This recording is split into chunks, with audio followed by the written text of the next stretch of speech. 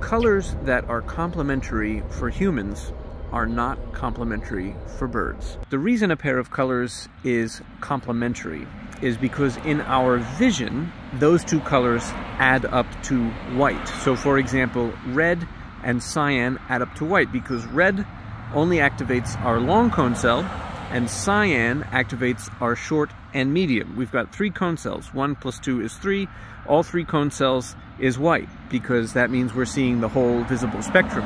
But if you were a bird and you had tetrachromatic vision, you had 4 cone cells, red, green, blue, ultraviolet, well then now red and cyan don't add up to whatever you would consider white now.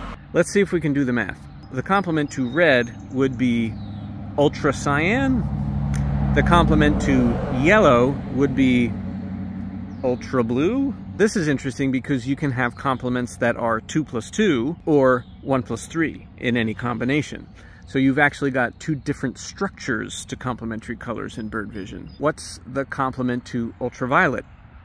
White. When you mix ultraviolet and regular white light, you get bird white light.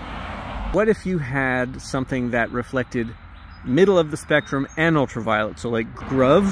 What would the complement of gruv be? Our magenta? Anyway, this has been interesting.